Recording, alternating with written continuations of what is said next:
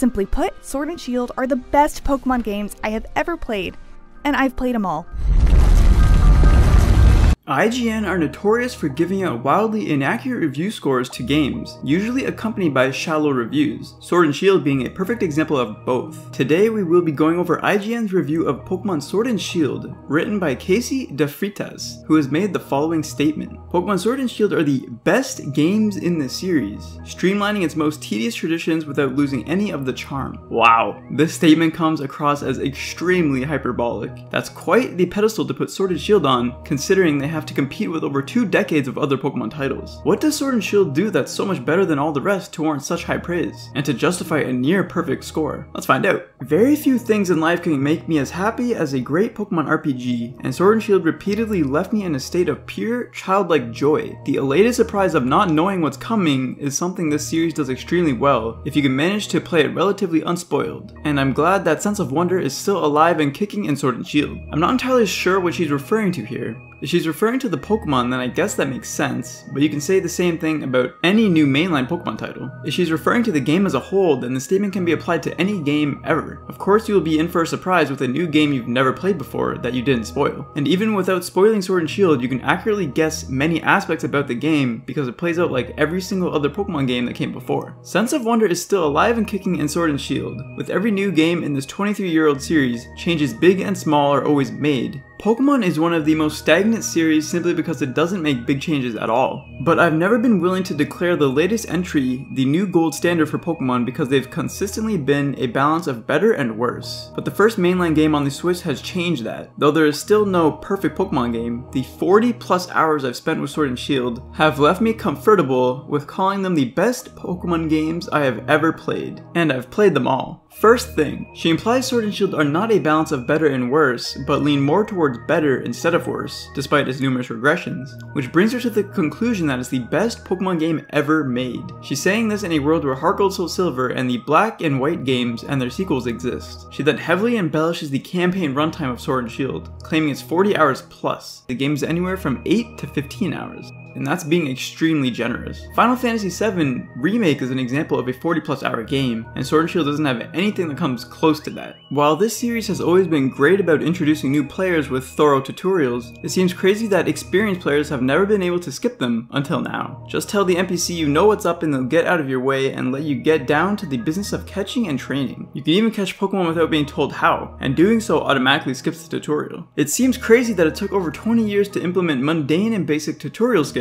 because that is crazy. The fact that this is used as a source of praise and some kind of incredible feat highlights the primitive state Pokemon is in. And perhaps most overdue of all, Sword and Shield have killed the sacred cow of the traditional random encounters that have all too often made exploring feel like a slog. Except that Sword and Shield didn't kill the sacred cow. Let's Go Pikachu and Eevee did. For some reason, Casey is attributing overworld encounters to Sword and Shield, and she does it several times throughout this review. She's perfectly aware that overworld encounters debuted in Let's Go, as she mentions it later on, so I'm not sure why she repeatedly credits Sword and Shield for this feature when it's borrowed from another game. Comes across as disingenuous and desperate to attribute significant achievements to an undeserving game lacking in them. Sword and Shield are extremely familiar and comfortable thanks to a pretty traditional setup. You pick one of 3 starter Pokemon and then head off across the Galar region to capture and train more, defeat 8 unique and exciting gym challenges, and become a Pokemon Master over the course of about 40 hours. Again, the campaign, which she alludes to here, is not 40 hours in length, not even close, and is incredibly misleading. Casey goes out of her way to assure the viewer that if they play this game, they're in for an incredible 40-hour journey, when in actuality the game is anywhere from 8 to 15 hours. In order to hit a 40-hour runtime, you need to be doing a lot of idling or useless grinding. You won't be clocking in those hours exploring because there is no exploration aside from the wild area, which is tiny in comparison to classical dungeons found in other Pokemon titles. All of this is the same old song and dance we've seen for the past 23 years, but Sword and Shield roll out some immediate, noticeable changes that make the whole thing just better. It starts with basic stuff. You can finally skip tutorials if you know what's up, and you can even start catching Pokemon before being taught how. This is the first instance of criticism brought up by Casey. Sword and Shield is basically the same as any other Pokemon game. It's quickly swept to the side, however, to once again highlight that basic tutorial skips have been implemented after 2 decades. It's a nice change for sure, but it seems a bit excessive to bring this up for the second time in this review, and we've only just started. I thought I'd miss Sun and Moon's rideable Pokemon when it came to getting around the map, but Sword and Shield's Rotom Bike and Corviknight taxi service are so quick, easy, and seamless that they leave the old system in their dust. The rodent bike works across both land and water automatically, and the fast travel system is unlocked right after the first gym. Using it is as easy as checking the map and choosing a point to go to, with no drawn-out animation involved. Your destination is just a brief loading screen away. I agree that the rodent bike is a nice addition and does contribute to streamlining the gameplay experience. She claims having no animation for flying is a positive, but the animation itself served to mask the loading screens. In Sword and Shield, since there is no animation, you're simply treated to a boring black screen instead, which I would argue is worse than the animated loading screens in past titles. Other than that, there's really no difference between Charizard Glide from Sun and Moon and the taxi service in Sword and Shield. The awesome new wild area opens up within the first 2 hours. It's a large, open space enclosed by steep cliffs and peppered with groves of trees, lakes, and tiny islands. It's a little visually bland, but there are some decorative ruins to be found and, deeper within, a sandy area with huge rocks. A little visually bland is a huge understatement. The wild area looks super stinky and is by far the worst looking area in the game. She also embellishes the wild area to make it sound more interesting than it actually is. It's kind of sad that she needs to bring up the rocks that can be found in the wild area, because there's nothing to truly explore and discover that's as interesting as rocks on the ground. She even makes the distinction that the ruins you find in the wild area are cosmetic only and aren't areas you can actually explore. I was immediately struck by the fact that, for the first time ever in a Pokemon game, the camera here can be freely controlled with the right joystick. That may seem like a ridiculously basic thing to praise in a 2019 video game, but the freedom it offers really is that exciting for longtime players like myself. It's something I'd like to see in the entirety of the next Pokemon game. That's about as ridiculous as praising first-time tutorial skips in the 8th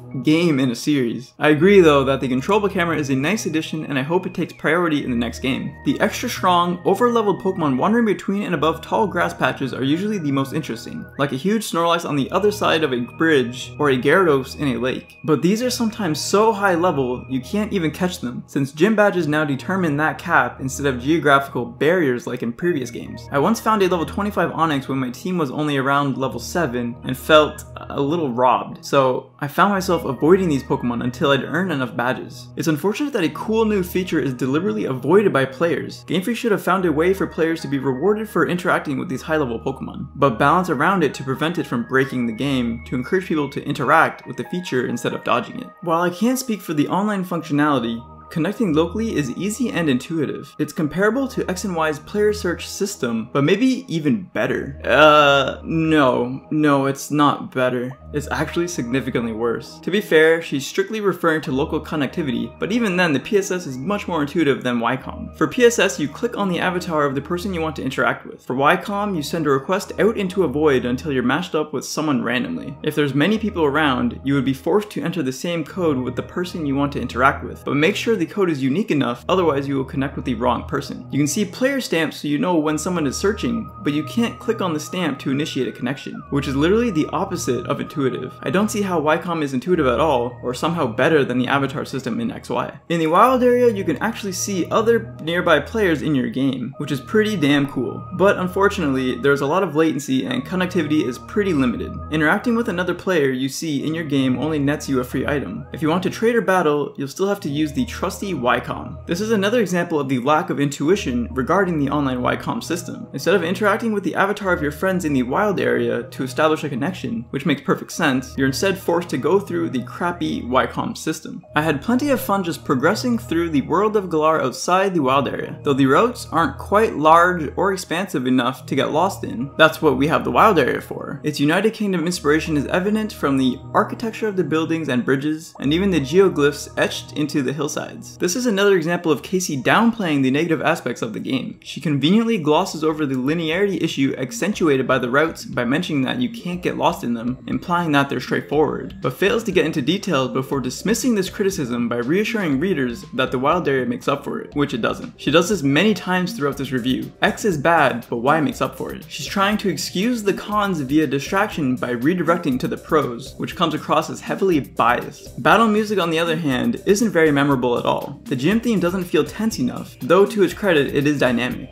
When your opponent is down to their final Pokemon, the music changes to include a melody carried out by the fans shouting from the bleachers. The transition is reminiscent of an EDM drop, but it lacks the weight and satisfaction that usually comes after it. Some of Pokemon's old music are the most memorable tunes in gaming history, and it's disappointing Gen 8's doesn't live up to those standards. Casey doesn't hold back any punches on this criticism. She's genuinely not a fan of the music, and she doesn't shy away from admitting that the music is disappointing, while still acknowledging that it's dynamic, which does contribute to making the experience better. I agree that the music from past generations is much better than Sword and Shield. In my review, I may have been a tad bit generous. The music is perhaps an okay plus, but I digress. The gyms, music notwithstanding, are delightful hybrids of challenges and battles, pitting trainers against unruly herds of Wooloo, puzzles, and more nerve-wracking plights, while also battling rookie gym trainers before finally reaching the gym leader inside massive stadiums. Each of these challenges are wholly unique and memorable. The challenges aren't groundbreaking, exciting, or memorable in any way. They're more of a distraction as opposed to a challenge, as challenge implies the possibility to fail. The Wooloo challenge has no sense of urgency. You just repel the sheep until they get where they need to be. There's no time limit or no real purpose or accomplishment once you complete the minigame, as it's impossible to fail. In Twilight Princess, when you're herding goats, you're put under the pressure of a timer which heightens tension and presents an actual challenge for the player to overcome in order to be successful. The Wooloo distraction is nothing like this and is nothing more than an inconvenience. All of the gym challenges are like these. They are not challenging in the slightest. Like usual, the mono-type gym leaders made it easier for me when I had decent counters and substantially more difficult when I lacked them. I really appreciated one in particular who was a nod to competitive play if I've ever seen one. Again, Casey points out how Sword and Shield continues to tread similar ground, alluding to a rare exception to the monotype rule in Raihan. I agree with her that the Raihan fight is the direction that Jim should go in, as his team is focused around a strategy as opposed to just having a team full of dragons. Instead of the trivial monotype trope that Game Freak has been crapping out ad nauseum, they should broaden their horizons and introduce new and exciting ways to structure a gym. Maybe have a team focused on big Pokemon, another focused on fast Pokemon, another focused around Trick Room, etc. Pokemon has so many different strategies and combinations of different Pokemon, it's honestly criminal to limit gym leaders to solely having one type, which can be easily countered. Temtem introduced dual type gyms where one type covered the weakness of the other, and that change alone significantly spiked up the difficulty and was an enjoyable experience. Each gym leader and rival has guild cards too, with a little bit of extra info about each of them on the back. These side characters all are more fleshed out than usual, some with complementing character arcs, and even though these micro stories are certainly sides to the main dish, I enjoyed them all the same. Sword and Shield's overarching story, which runs parallel to your personal quest of conquering the Galar region's gym challenge, had a few twists that surprised me, but not enough time was spent on developing it to make it a marquee feature, as is usual with Pokemon. I was at least glad that there was more to discover about the story after the credits roll, roughly 39 hours in. Casey claims Sword and Shield are the new gold standard for Pokemon games, but continues to criticize it for being exactly like every other Pokemon game. The game starts off and plays out the exact same as all the other games. Not enough time was spent on developing a compelling story, as per usual with Pokemon. Characters continue to lack emotion. The gyms are the same. These arguments do a poor job of convincing anyone that Sword and Shield is somehow the gold standard, the pinnacle of Pokemon, that rises above the rest when it's essentially a carbon copy of all the others, failing to break the mold in almost every area required to propel it to such heights. The bar for a Pokemon game honestly isn't that high to begin with, yet Sword and Shield are still plagued by basic issues shared across all of the games, and fails to meet the relatively low standards established by past titles. Casey mentions the story as lackluster in passing, but fails to go into any substantial detail and completely glosses over the major issues entirely. And she again greatly embellishes the length of the campaign to deceive the reader into believing that the game is densely packed with things to do, which isn't the case at all. It would be understandable if Sword and Shield had side quests, an RPG staple, but the 8th game in the series still doesn't develop this feature any more than other Pokemon games, which further contradicts the gold standard assertion. There's some little things you can do for NPCs here and there, but it's not like they're tracked or implemented in any meaningful way. As for the League cards, that would have been a great way to introduce side quests. Instead of reading optional text to gain further insight about a character, you can develop them through optional side missions. Nessa needs you to help her grab something for her modeling gig.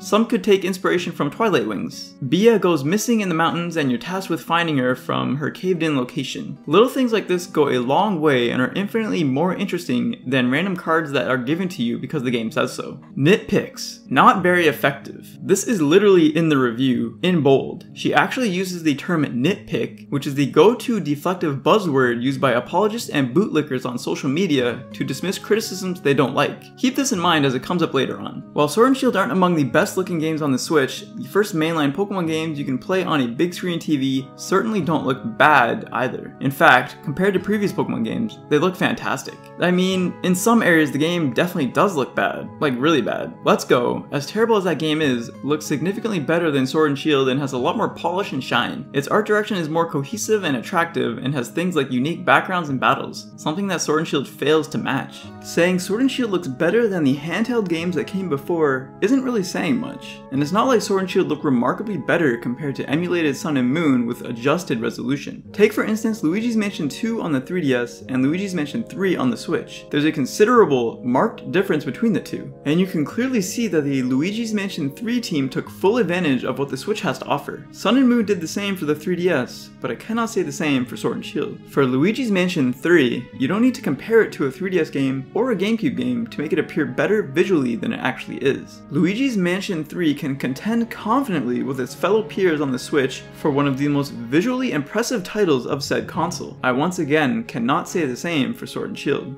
And there's no sign of the frame rate stutter that was so common on the 3DS during battles. There is still noticeable stutter in battle when the screen is split, but it's a lot better in double battles for sure. Some of the new unique attack animations are really damn cool. They really stand out against some of the older moves, which can be stiff and plain. Some do look really awesome, especially when contrasted by the reused assets. Sword and Shield would have been much better off replacing the old 3DS animations with better looking animations, or at least update the old ones. Not too much to ask considering the significantly smaller pool of available Pokemon. And while the cutscenes are nice enough, I'm disappointed by the continued lack of emotion in not only your own character's face, but on those of your rivals and companions as well. The stakes of the story get pretty extreme, but your character is just mindlessly smiling along with it all. The animations can also be stiff, like they are in older attack animations. So while the graphics are undoubtedly the best we've ever seen in a Pokemon RPG, they still haven't quite matched up with the other RPGs on the Switch and elsewhere. On top of that, there's some noticeable pop-in of wild Pokemon and items, and other small quirks that still never disrupted play. All things considered, gameplay and charm are more important to me than raw visual pageantry, and those are qualities Sword and Shield have in spades. If Let's Go didn't exist, I would agree Sword and Shield are the best looking Pokemon RPGs. Not that great of an accomplishment, however, as the bar was subterranean to begin with. Here Casey makes valid criticisms towards the lackluster presentation of the game. The graphics are poor, the animations are lacking, and the cutscenes, those things that deliver story beats, lack responsive emotion, making the characters feel completely detached from what is happening on screen. These are some major points of contention, but Casey simply dismisses all of it because it's not important to her. Once again saying, X is bad, but Y makes up for it. Tiny things, like my team being healed automatically after each gym battle so I could seamlessly continue the story, being able to switch Pokemon out of the box mid-route, and being able to connect so seamlessly with others using the Y-comm makes a big difference when you add it all up. Earlier, Casey said nitpicks are not very effective, and any bit will dismiss a majority of major criticisms by equating them to nitpicks. But here she can be seen literally nitpicking positive, tiny things that make a big difference when you add it all up, while failing to realize that the inverse is also true regarding negative nitpicks. This is one of the main reasons why Sword and Shield are bad games. Major issues aside, Sword and Shield has so many tiny little problems that, in a vacuum, seem harmless and insignificant, but once all of them are added up together, they become a big problem in their own right. Verdict. Pokemon Sword and Shield are closer to my dream Pokemon RPGs than anything that's come before. I'd still like better cutscenes, companion Pokemon, the complete Pokedex, and a more visually interesting wild area, but nitpicks are just not very effective when everything else was just a complete joy to play. Wow. So let me get this straight. Casey here is dismissing lackluster cutscenes, over 400 removed Pokemon, and the ugly new addition that was one of the only interesting things added to the game as nothing more than nitpicks. She downplays all of these major issues and acts as if though they are insignificant and unimportant. She also once again says, X is bad, but Y makes up for it. This is the peak culmination of her extreme bias shining through. She continues, the way they respect my time is wonderful. And the removal of monotony from random encounters and other odds and ends distills it down to only the pure and charming fun of capturing, training, and battling wonderful creatures. And hey, if I'm missing any tedious repetition, I can always get back into breeding. The game doesn't respect your time as much as Casey thinks it does. You can't even skip text-based cutscenes, which is the opposite of respecting your time, greatly diminishing replayability, and attracting enjoyment from players that are not interested in the lackluster narrative that Sword and Shield has to offer. One of Casey's highest points of praise is credit taken from a different game. Sword and Shield are not the first to introduce overworld encounters, even though Casey acts like they are. Some Pokemon you literally can't capture due to a ridiculous badge restriction. Most Pokemon you don't need to train because of the permanent experience share that trains them for you. One of the biggest criticisms I'm getting about my review is like, oh, you didn't talk about any of the problems, that the glaring problems that make this game broken. And it's like, I didn't talk about any glaring problems because there aren't any glaring problems. Right. The IGN score finally makes perfect sense. We've unraveled the mystery. It turns out Sword and Shield are the best Pokemon games ever created, so long as you ignore all of its flaws. Casey omitted several major issues with the game. She downplayed a majority of criticisms throughout, and she dismissed the rest as nothing more than nitpicks. The only reason the game wasn't rated 10 out of 10 is because she really didn't like the music. I know most reviews are biased to some degree or another, but here it seems like Casey didn't even make an attempt. The game is linear, but the wild area makes up for it. The graphics are terrible, but the gameplay and charm are more important to me. The game has many issues, but it's okay because it was fun. Time and time again, she would excuse issues or downplay and misrepresent other issues while overemphasizing the positive aspects. The review is decently accurate if you remove all of the dishonesty regarding the game's flaws and imperfections, as well as toning down the embellishments and exaggerations of the praise. What did you guys think of IGN's review? Do you believe that Sword and Shield deserve a near perfect score? Make sure to leave your thoughts down below in the comment section. The Isle of Armor DLC drops tomorrow, so be on the lookout for my review of that coming soon. Till next time, thanks for watching you guys.